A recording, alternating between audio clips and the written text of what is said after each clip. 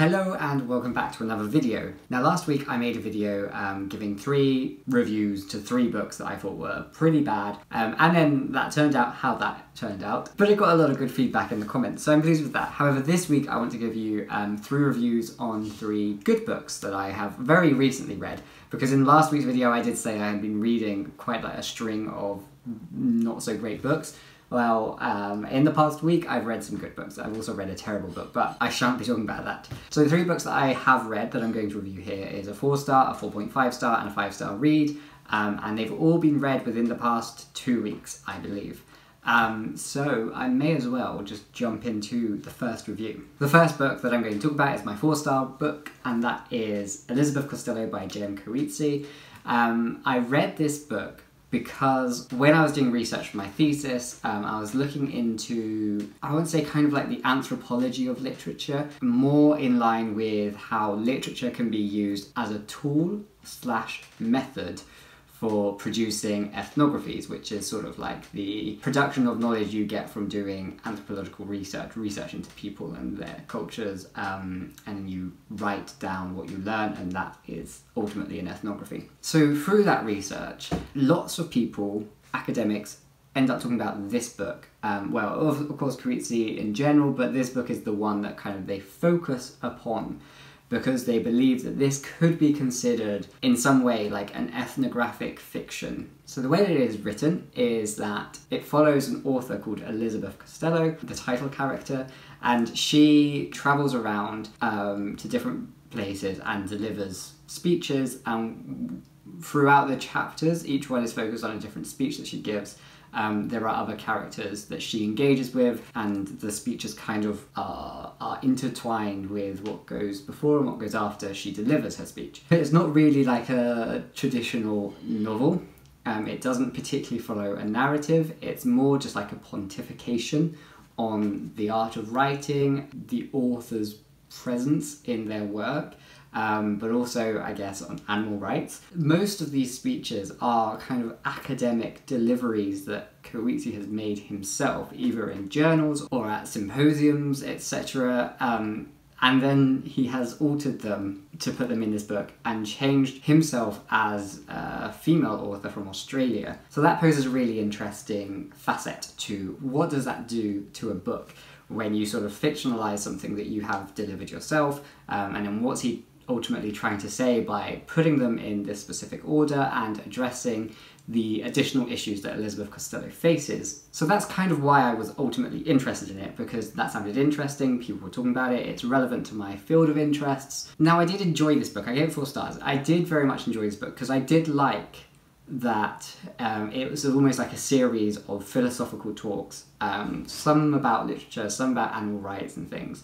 And it's set in the 90s, so most of the writing was written in the 90s. However, it's published in the early 2000s, so 2003 I think. So of course the thoughts are contextualized within that time. So for example, the animal rights sections seem very outdated now, because Elizabeth Costello is a vegetarian and is kind of promoting animal rights in a way that I think is more common, or a more common thought today, but back then it was more like a radical and extreme thought. But what I think I like most about this is that whilst it is in a sense Coetzee sort of delivering his own opinions through the character of Elizabeth Costello, the fact that he chose to represent himself as a woman and then populate her experiences with others who have differing opinions makes it seem more like a dialogue that isn't so self-congratulatory, I guess. Where in Motherhood, where I hated that book because it was just the author's own opinions dressed up to feel fictional, this one measured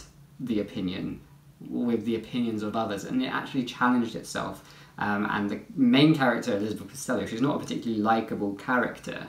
She's not delivered in a way that kind of makes her feel you should be rooting for her entirely. It adds like a very human side to her also, which I don't necessarily think is indicative of Coetzee's sense of self, which I think shows that he challenged himself whilst writing this. And it was just really interesting. There are some things that I was on board with, some things I don't agree with that he said with, but because of the dialogic nature of this book, it made it so much easier to not feel that you were being preached at. Wouldn't recommend it to everyone. I think it's a very specific kind of book. It's written in a very specific kind of way, and it is, I guess, quite academic and not particularly a novel. There will be many reasons people wouldn't enjoy this, but for me it fulfilled, or it satisfied something that I was definitely looking for, and perhaps that's because I knew what it was before going in. I knew not to expect a novel, ultimately.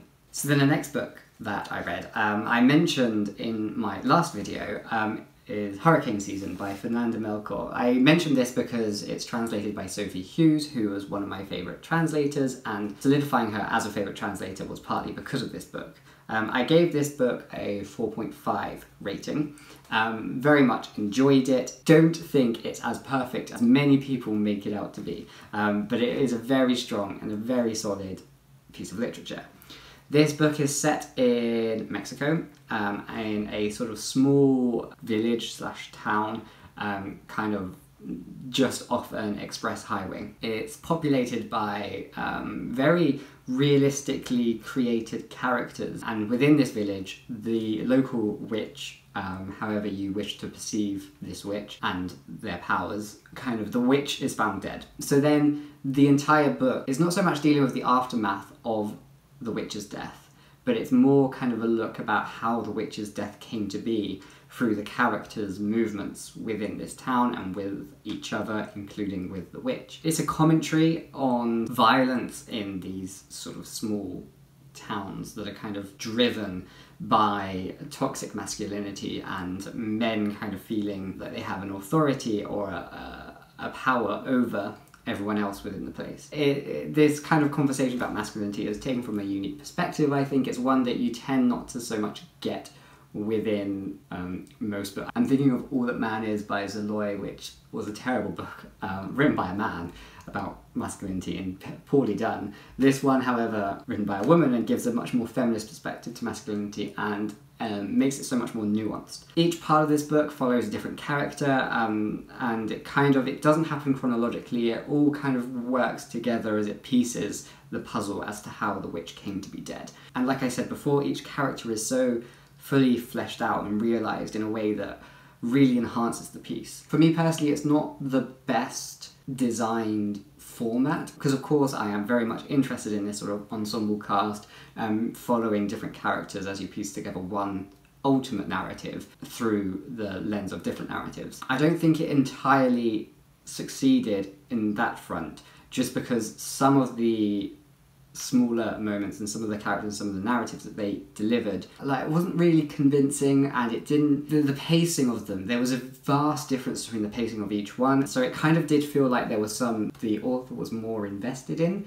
than the others. Sometimes it just felt like it dragged a little bit, and the way that it started, I think, you know, the first two stories, I can understand why she chose to start with them, but I don't think they were necessarily the best ones to start with, because I think it put a tone on the novel which perhaps didn't really reflect what the novel was going to be. However, I do think it is still a very accomplished book and so well translated. The experimental writing style of this, which is kind of like a stream of consciousness, heavily punctuated yet not often full sentenced narrative style, just is done so exquisitely that it really keeps you involved for as long as possible and keeps you reading on, and shows how skillful the author is in more like the micromanagement of the words, but perhaps the macro management of the narratives isn't at a level that I was hoping for, but still delivered nonetheless, and would still highly recommend it to most people. So it's nitpicking, absolutely, I am. Definitely worth a read. And then lastly, the 5-star book, very recent read, is People from My Neighbourhood by Hiromi Kawakami. I mentioned this in my previous video because she's my favourite author. I requested this to read from Granta, and it's released on the 6th of August, so this is an advance copy that they sent me. I'm very pleased to have received it. I was very excited to read it. I kind of read it the day after I got it. What was really nice was actually, through Instagram, I kind of traced my reading journey in a kind of vlog, not really a vlog, on the Instagram stories, and that's still saved on my profile, so if you do want to check that out, you can. And that was a really nice experience of reading this book, because this is a collection of microfiction. So there's, I think, like 36 or something very short stories. They're like, 2 to 3 pages each. They're designed to be stories that fit in the palm of your hand in a book that is pocket-sized,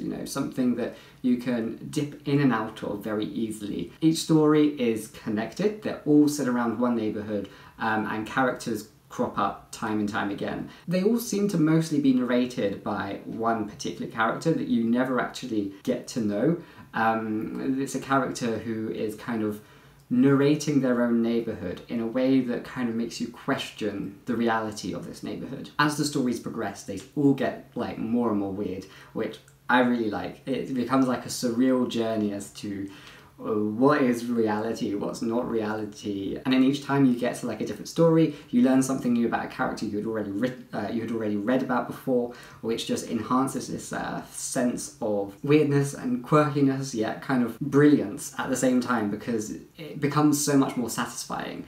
But I do think that each individual story is also satisfying within itself. There are, of course, some that are stronger than others, but mostly I actually enjoyed, I would say, 90 to 95% of these stories. And I definitely think it is indicative of all the things that I like about Kawakami. All of her books that I've read previously kind of culminate into this one very small, very slim, very beautiful book. So it was just a fantastic read. The only issue I do have with this book is I think it is too expensive. It's being released in this A format with flaps, so it's paperback, but it's like a fancier paperback. Therefore they're charging $12.99, because that's what they usually charge for these kind of paperbacks, which they release in lieu of a hardback.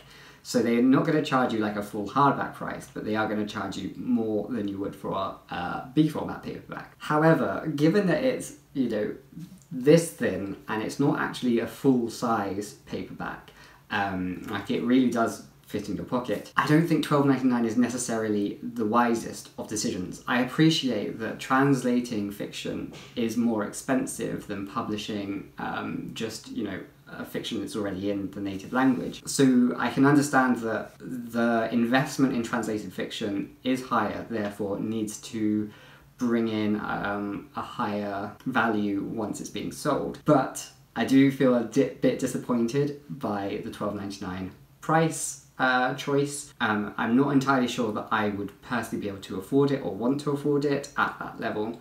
I do think had it been something like $9.99, so slightly more than your box standard paperback, but not quite up to $12.99 price, then it might make a little bit more sense, especially if it's later released in a B format at, say, $6.99. I think that's a lot more fair to ask. So that's something to bear in mind when going into buying this, because I would definitely recommend reading this. However, I do appreciate that it might be out of people's price points. So I feel like I've just been talking and talking and talking. So they're really good books. Highly recommend. Loved reading them. Yes, I wouldn't recommend Elizabeth Costello to everybody though. So bear in mind those points. If they sound like your kind of book, definitely go for it, definitely read them, and then let me know your thoughts down in the comment section below. So I'll see you for another video soon. Bye bye.